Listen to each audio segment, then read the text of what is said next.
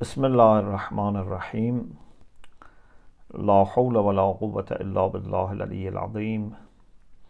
الحمد لله رب العالمين، وصلى الله على سيدنا ونبينا أبي القاسم المصطفى محمد اللهم صل على محمد وآل محمد وآله الطيبين الطاهرين، لا سيما بقية الله في الأرضين أجل الله تعالى فرجه الشريف. I offer my condolences for martyrdom of Amir al-Mu'minin alayhi salam, to Imam Mahdi Ajalallah Ta'ala Farajahu Sharif, and to all of you.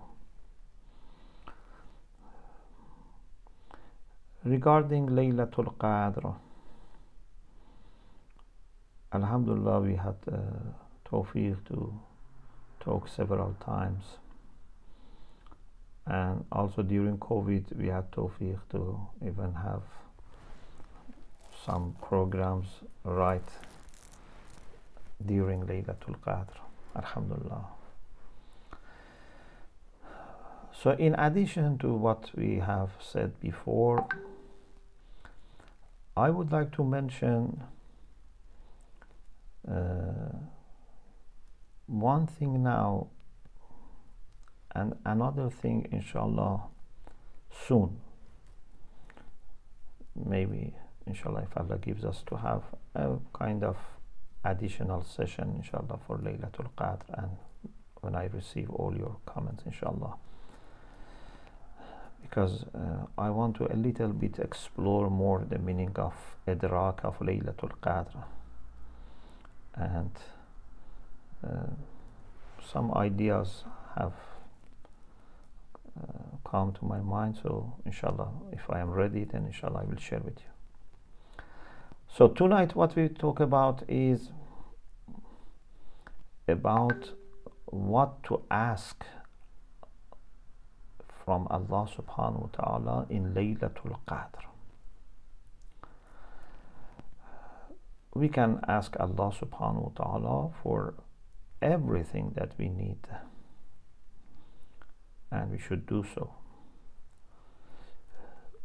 We especially must make sure that we prioritize the most important ones, and those are the things that relate to our iman, to our felicity, to our eternal happiness, to our community, to humanity, and everything else, every big and a small thing we should ask Allah subhanahu wa ta'ala, but we can prioritize these things.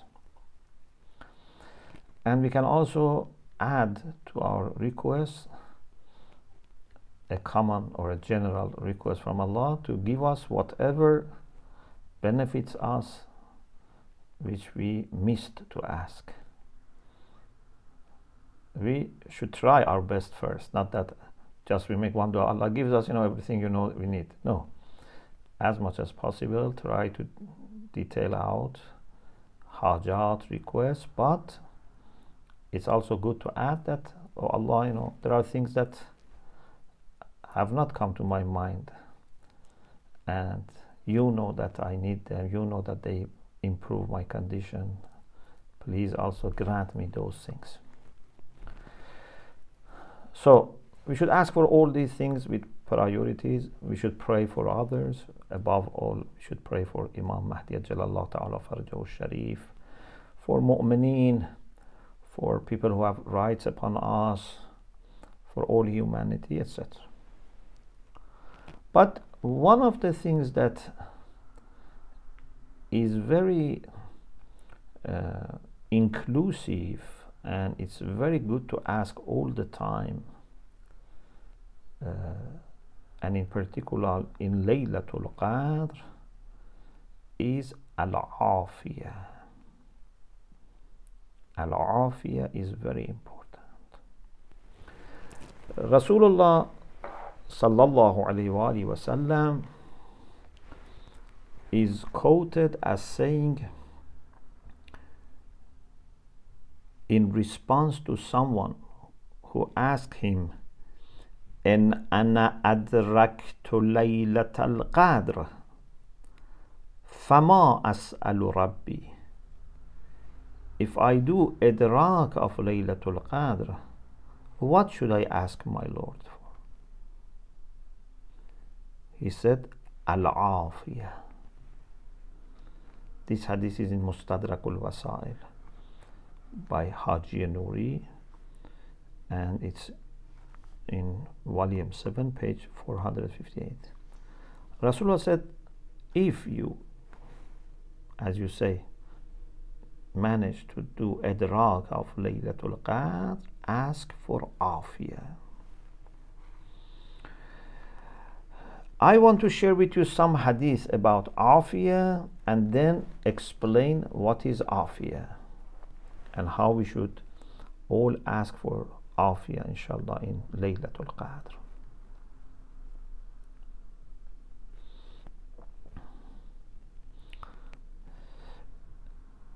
In Mizanul Hikmah, volume 3, starting from page 2022, there is a section on Al-Afiyah. Imam Sadiq alayhi salam said, Al-Afiyatu ni'matun khafiyyah. إذا وجدت نسيت وإذا فقدت ذكرت. Afiyah is a hidden blessing. When it's there, it's forgotten. When it is not there, it is remembered. Unfortunately, when we have afiyah, we don't notice. We take it for granted. Amir al-Mu'minin alayhi salam said, Al-afiyatu ahna an-na'am, which becomes ahna an-na'am. The most pleasing and enjoyable blessing is afiyah. He also said, Ya ayyuhan nas, salullah al-yaqeen warghabu ilayhi fil afiyah. فَإِنَّ أَجَلَّ النِّعْمَةِ al-afiyah. O people, ask Allah for certainty and ask Him for afiyah, because the greatest blessing is afiyah.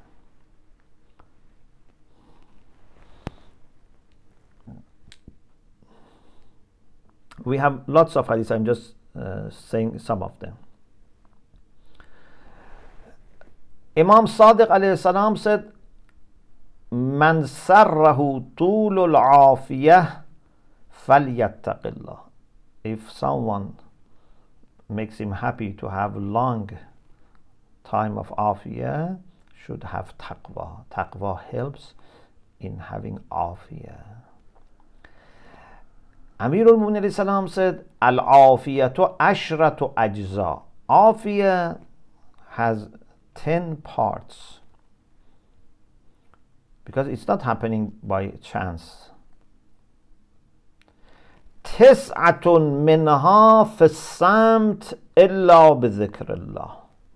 9 of 10 factors or parts of afiyah is to be silent except for remembrance of Allah. It means that with what we say, how much we can endanger our afiyah or lose afiyah. وَوَاحِدٌ فِي تَرْكِ مُجَالَسَةِ السُّفَهَاءِ. You didn't expect afiyah is so much connected with hikmah. 1 of 10 is to leave sitting with people who are not, aqil, who are not intelligent, or not, wise, or not rational.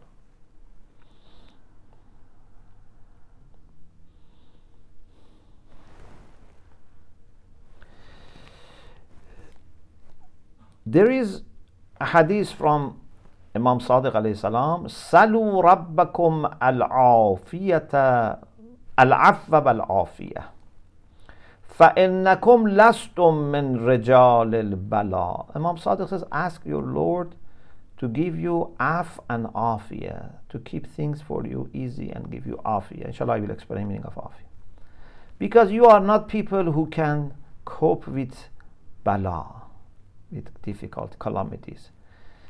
Imam says, before you in Bani Israel, there were people that with manashir, with what is called in English, for the carpenters use for yeah. So they were because of their iman, they put them, on maybe bed or something and were trying to cut them, but they didn't stop. Ala an yu'tu al-kufr falam yu'tu. They said, you should not become kafir, otherwise we will cut you with this. They said no. So Imam Sadiq says, you are not at that level, so ask for aafiyah. Someone went to Rasulullah. This is very beautiful. All of it, of course, are beautiful. He said, what is the best dua? Rasulullah said, تَسْأَلُ رَبَّكَ الْعَفَّ وَالْعَافِيَةَ فِي الدُّنْيَا وَالْآخِرَةِ. Ask your Lord for for pardon and afiyah in dunya and akhirah. ثُمَّ أَتَاهُ مِنَ الْغَدِ. He went again tomorrow and asked the Prophet the same question. Maybe he was not satisfied. I don't know why he repeated the question. Rasulullah gave the same answer. The third day, the same answer. The fourth day, again he said, Ya Rasulullah, ayyu du'a afdal. Rasulullah said, Tas'alu rabbaka al-'afwa wal-'afiyata fi dunya wal-akhirah. You ask your Lord for af and afiyah. Then he said, فَإِنَّكَ إِذَا أُعْطِيتَهُمَا فِي الدُّنْيَا ثُمَّ أُعْطِيتَهُمَا فِي الْآخِرَةِ فَقَدْ أَفْلَحْتَ. If you are given af and afiyah in dunya and the hereafter, you have reached falah, you have reached felicity, salvation. In another hadith, he said, Salullah al-mu'afat, فَإِنَّهُ لَمْ يُؤْتَ أَحَدٌ بَعْدَ الْيَقِينِ خَيْرًا مِنَ الْمُعَافَات. After certainty, nothing is given better than mu'afat.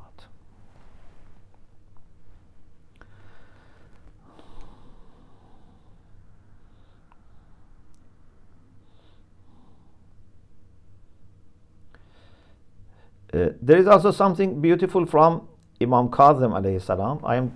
As I said, there are many hadiths. I'm just selecting some. Imam Kazim alayhi salam, according to this hadith, which is reported here from Da'awat by Rawandi, he said in his dua, Allahumma inni as'aluka al-afiyah wa as'aluka jamil al-afiyah wa as'aluka shukra al-afiyah wa as'aluka shukra al-afiyah. Oh Allah, I ask you for afiyah. I ask you beautiful afiyah. Not afiyah which comes after pain and hardship. I ask you gratitude for afiyah. I ask you for gratitude for afiyah. It means to be thankful for afiyah and then to be thankful that I was thankful. Because shukr itself is a blessing and you need to be grateful for being grateful. So much emphasis on al-afiyah, and now you can better understand why Rasulullah said to the person who said, if I do idrak of Laylatul Qadr, what should I ask? Rasulullah said, al-afiyah. این صحیفه سجادیه Imam Zainul Abidin alayhi salam has a dua about aafiyah. وَكَانَ مِن دُعَائِهِ عليه السلام إذا سأل الله العافية وشكرها. Like here we had in Imam Qadr. You ask for afiyah and you ask for shukr for afiyah.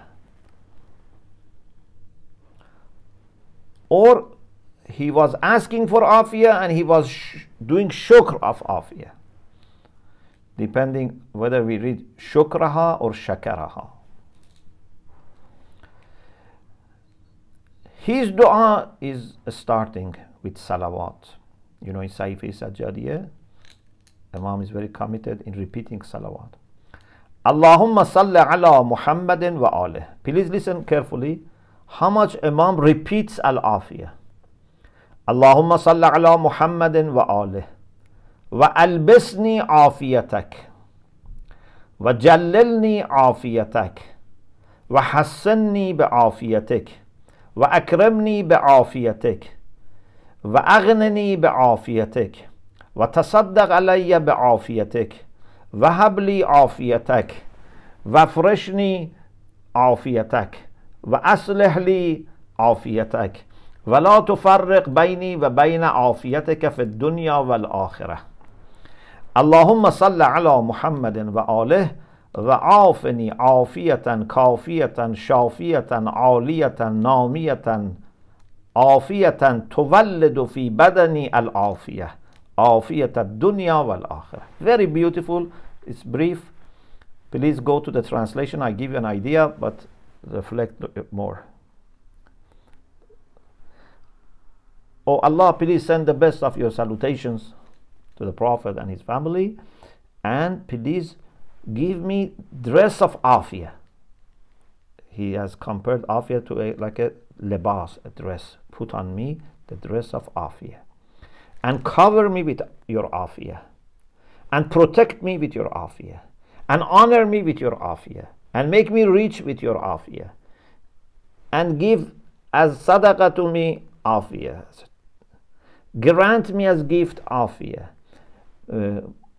Put afiyah like carpet, like a bed, farash or farsh.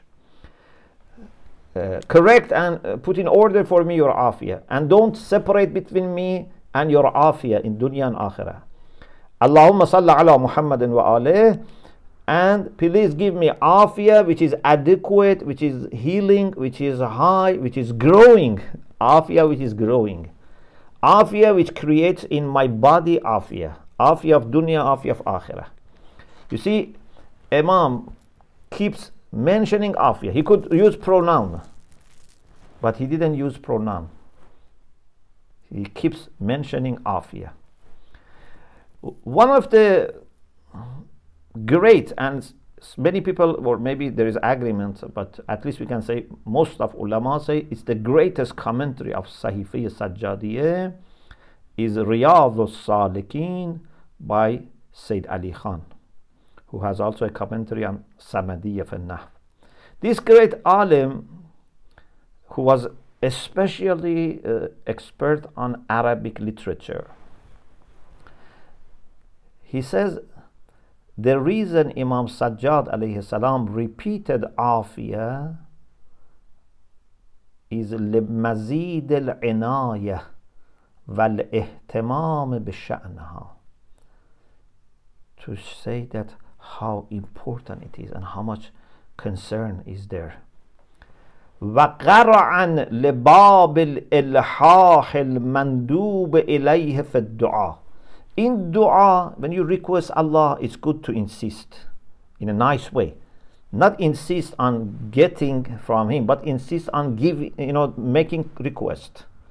There's a difference. Sometimes, I say, give me, and in the sense of demanding and complaining. No, but I can humbly mention, keep saying, He loves if you keep repeating and insisting. To insist is good in dua. So He says Imam Zainul Abidin is knocking the door of ilhah, which is recommended in dua. وَتَلَذُّذًا لِلتَّلَفُّذِ بِاسْمِهَا, and getting pleasure from just uttering this name, aafiyah, aafiyah, aafiyah.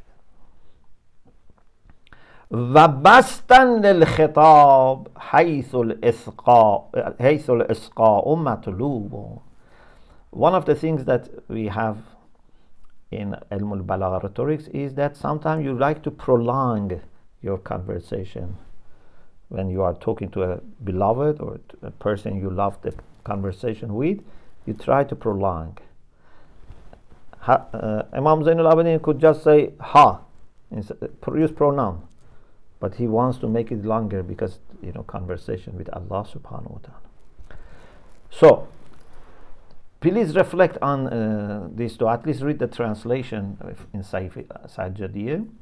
You see how much emphasis is put on aafiyah.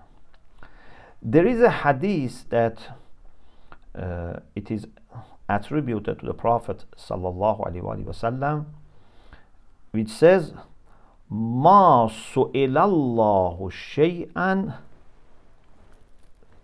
ahabba ilayh min an yus'al al-afiyah." Allah has not been asked for anything which is dearer to him than asking him for aafiyah. So aafiyah is a very good thing to ask, and in Laylatul Qadr we should ask for aafiyah. But what is aafiyah? Even when Rasulullah informed Amirul Mu'minin that he would be killed and become martyr in months of Ramadan, the question that Imam had, what was it? Is it going to be a condition of salama fi dini, which is related to aafiyah? Inshallah, I will explain. We have to refer to the words of experts to find out what is the meaning of aafiyah. One of the best books on Arabic etymology is Al-Misbah al-Munir. Al-Fayyumi in Al-Misbah al-Munir, he says, Afahullah means maha anhul asqam, means Allah removed from him all illnesses. Wal afiyatu ismun min. Afiyah is the noun from the verb afa. Afa yu'afi mu'afatan means to remove any illness, anything that is, like disliked. Sayyid Ali Khan, the commentator of Sahifa Sajjadiyah that I quoted from him, few points, he says, آفاه الله من المكروه معافاة وعافية means وهب له العافية. And what does it mean? Look at this beautiful sentence. What is afiyah? هي دفاع الله عن العبد. Allah defends his servant. Anything bad, anything disliked in dunya, in akhirah, about body, about spirit, about iman, about family, about community, Allah defends and puts you in a safe environment. يَدْفَعُ اللَّهِ عَنِ الْعَبْدِ. In another place he says, العافية متناولة لدفع جميع المكروهات في البدن والباطن والدين والدنيا والآخرة. Afiyah includes defending against anything which is disliked with respect to body, to the inner self, religion, this world, hereafter. And then he says, وَهِيَ لَفْظٌ جَامِعٌ لَأَنْوَاعِ خَيْرِ الدَّارَيْنِ. This is a term which includes all the good things of dunya and akhirah. Because if you don't have this defense from Allah, if you don't have this safety and the ease, the peace, the comfort, the ability to concentrate, and lots of good things that it brings, if we don't have this, we are not able to proceed. All challenges happen to us. So this is why that hadith of Rasulullah, says that Allah has not been asked for anything dearer to him than being asked for aafiyah. So unfortunately I have to go now, but think about it.